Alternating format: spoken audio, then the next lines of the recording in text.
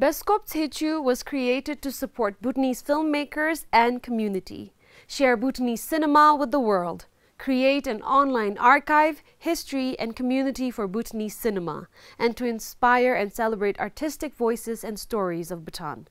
13 years since it first started in 2011, this year Beskop Tsechu brings you a variety of films from amateur and professional filmmakers. From the 26 submissions this year, 18 were shortlisted. And Beskop Tsechu, in collaboration with BBS, brings to you some of these filmmakers to find out more about their films. Today we have Sonam Yangzom with us. Hi and welcome. Thank you so much for taking this time out to be here with me today. I must tell you, I thoroughly enjoyed your film. It's a documentary, Mola. Yes, yes. And the title of your documentary is Butterfly Bhutan. Yes. I watched your documentary and then I was wondering, Butterfly Bhutan. I was trying to relate the title of the documentary with the documentary. What is the story behind it?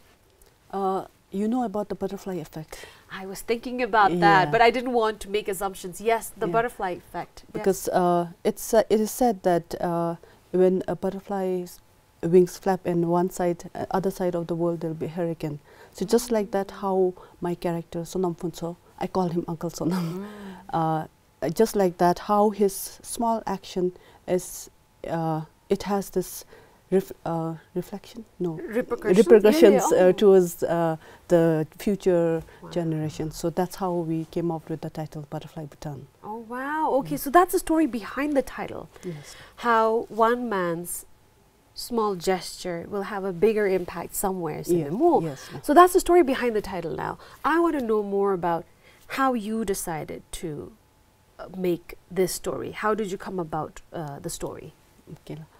Initially, my father, who's also a filmmaker, was working with Uncle Sonam about his journey, about how he started tree plantation, and then throughout his, till last year, I think he has planted almost more than like 1 lakh trees. Wow, yeah. And my dad was capturing his journey, and when he was doing that, we had a discussion with my dad, and then I was asking him about Uncle Sonam, and then that was the time when I said, like, can I take over? Because it was not really going anywhere. It was just like, he was just going with his friend, taking some pictures, and then it was just like a passion, and then 2 friends staying together. But then we decided to go like make full documentary out of it. Give it a story, give it a voice. Yes. Because otherwise it'll just be a compilation of videos of someone who's very passionate about planting in the forest. But I think what you did was gave it a voice, gave it, there was definitely an angle, but it gave the story so much meaning.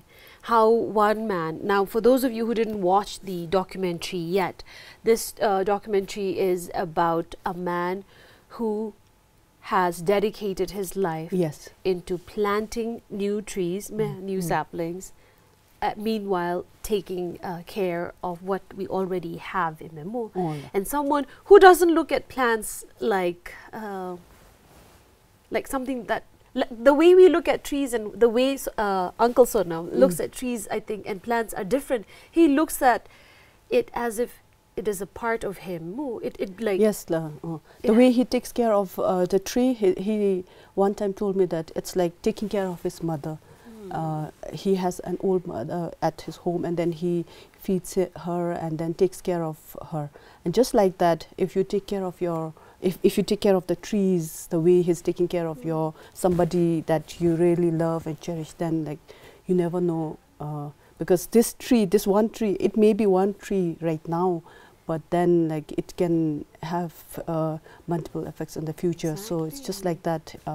He was taking care of the trees. And should I talk about the conflict and all that, or there was a conflict? I mean conflict in the sense like when he was taking care of, it was just like, it was not, this documentary, it's not just about Uncle Sonam taking care of the trees.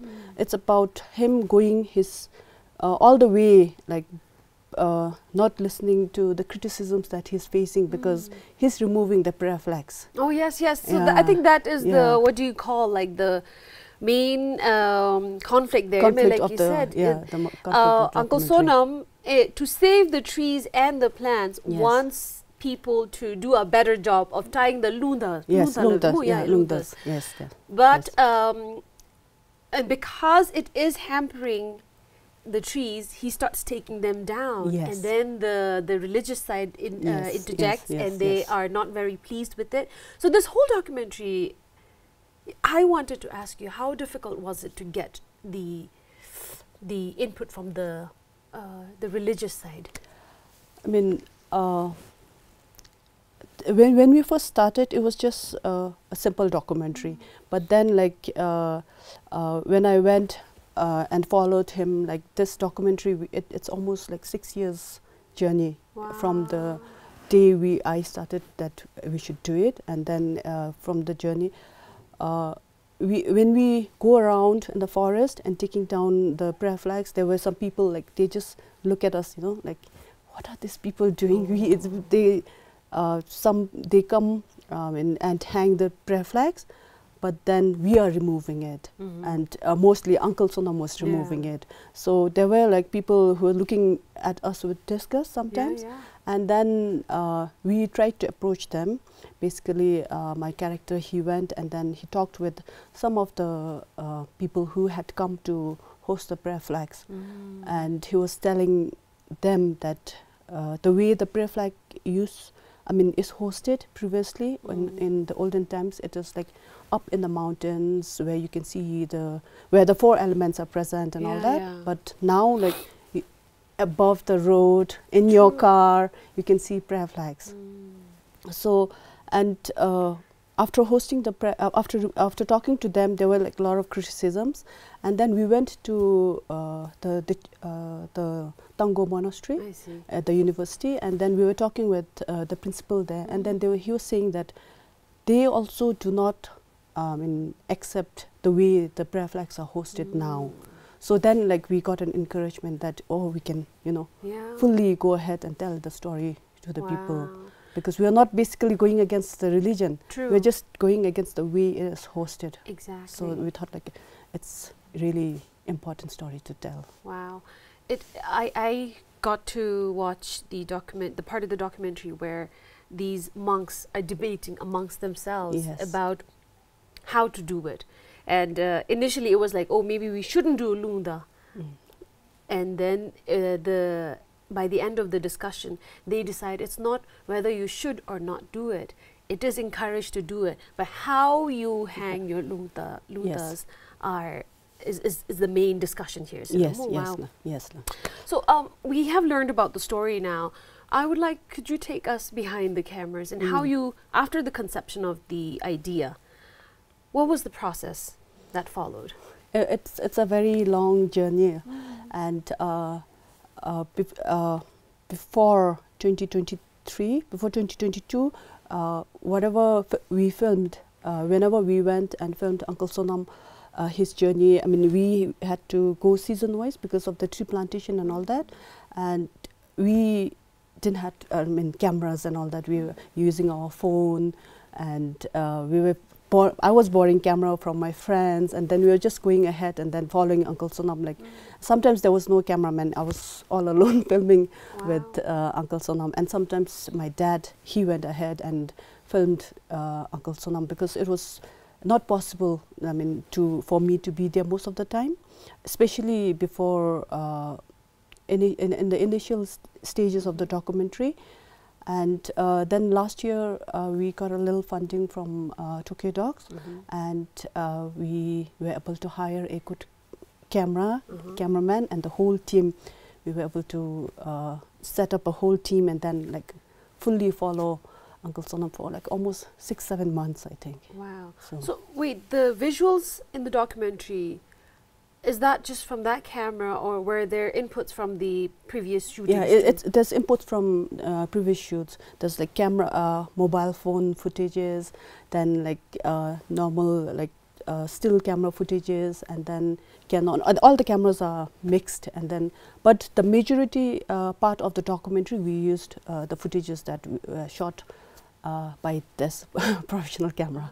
I noticed how visually it's stunning. The scenes looked beautiful in your documentary. I was going to ask you, did you have like a method, or was there a technique that you used to get that? I mean, when I go to the field, I just don't think about what kind of I mean, whether I should go with wide or closer. I just followed the character. So maybe that's my method, just following the character and then doing what I mean, filming everything he's doing. And sometimes Uncle used to say, "Can I just eat without the camera?" I know, so you have visuals of him eating too. Yeah, so but it's powerful. So I think we just follow the character and then try to see what comes out of it. So that's what we plan to do. Wow. Yeah. No, I love the visuals of him eating, because you could see how he was all alone in the forest. Yes. And he's eating. Yes. And he has a goal. And he's alone. Yes, lone ranger. Yeah, yeah. And he is on this pursuit to preserve the forest. Yes. And grow it. So I loved it. I loved. So initially it was your dad's idea, and then you took over. Yes. What made you take over this? It was, if I remember correctly, June 2nd, Tree Plantation Day. So I had taken my boys and we went to Uncle Sonam and had asked him, you know, can you help us plant maybe like 3-4 trees, saplings? And then when I was doing that, he was telling me, like, you plant now, but you will not take care. That's what people do. So I said, no, I'll come back. I'll come back and take care of the tree plant. And then he was saying, but young trees eventually die. So I was like, why? Because I'll come back and take care of the tree, of the sapling. And then he was saying, come here. Then he was showing me the lungda, how it's tied. I mean, then it was basically strangling the young tree. So then I was like, oh, this is really important. We should tell the people. And then I went home and then we had a discussion with my dad, and just like, yeah, take over. You have a wow. Yeah, he's just doing Uncle Sonam told his story to the right person. You really amplified it and made sure people knew about it. And I hope there is more awareness on this, because I think for a lot of us, we only think about the religious aspect of it and what has been passed down to us from our parents, and that was why it is important to do the lunda. But I think this is a very important message that you have in your documentary, and I'm hoping through the festival a lot of the people will get to get the message. What were some challenges that you faced during shooting? I mean, budget was definitely one of the challenges, because we could not hire a camera or a cameraman. It was just me, my dad, and sometimes my brother helped. And the other thing was, because we have shot in many different cameras, it was difficult to for the editor to like have a same look, I mean have a same color, because the resolution, I mean it was all over the places. So that was like one of the secondary challenges that I faced. I see. And so how did you get over it? During the post-production, I mean, one of my friends recommended a color correction in India, and they did a good job. They did a good job. Yeah. So. Let's talk about your team then. Who were in your team? Initially, it was just, like I said, it was just me, my dad, and sometimes my brother. But then after I got a little funding from Tokyo Docs, I was able to hire a really good cameraman, Sonam and I had a very hardworking assistant director, Idin Pradhan.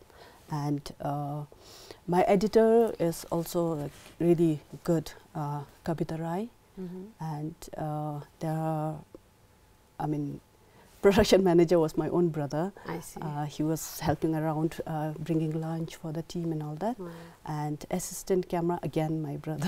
Oh, wow. So he was doing multiple roles, just like yourself. No, but two brothers. Oh, okay, different So brothers. different Okay, brothers, all right, yeah. okay. So right. that's like my whole team.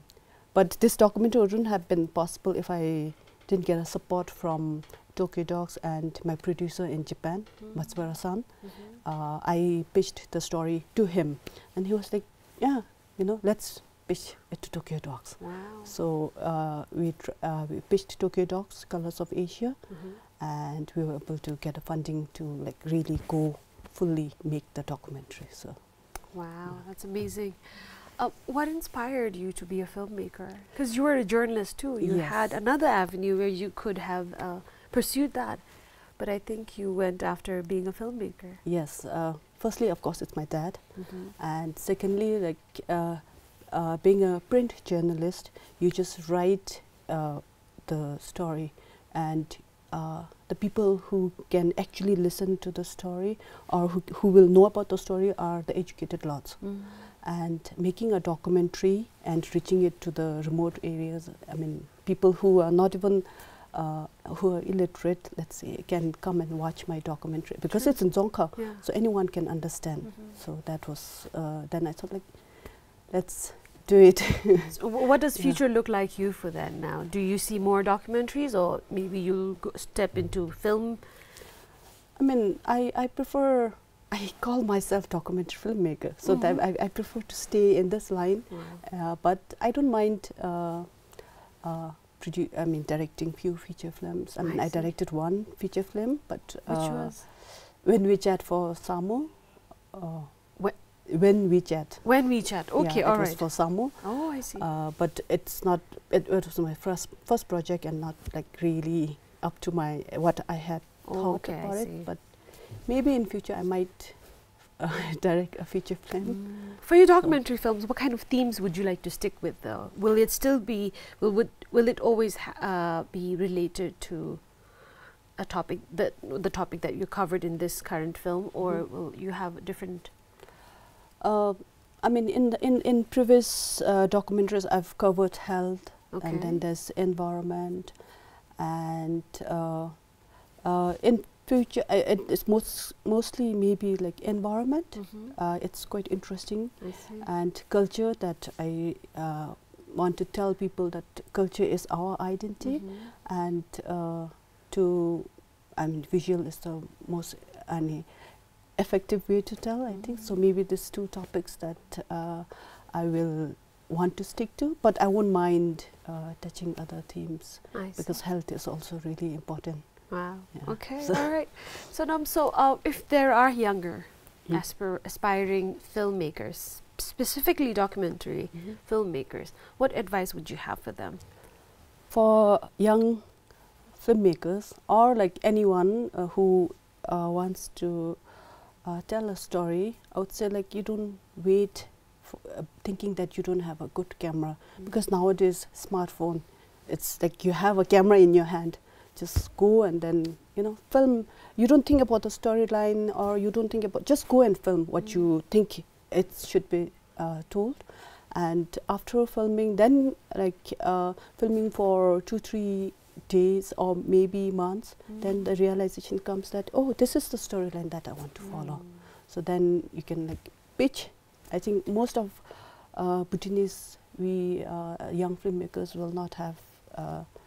They will obviously think like budget is the problem, but there are platforms where if you have a good story, you'll support. Because I didn't know in the beginning, even I was just doing commissioned documentaries, and then the documentaries that I really wanted to make, it was being left out because I didn't have budget. But then I came to know about the platforms where documentary filmmakers can actually pitch their story. And if you really feel strong about the story, I think it comes out. So you can make get a budget to film the documentary.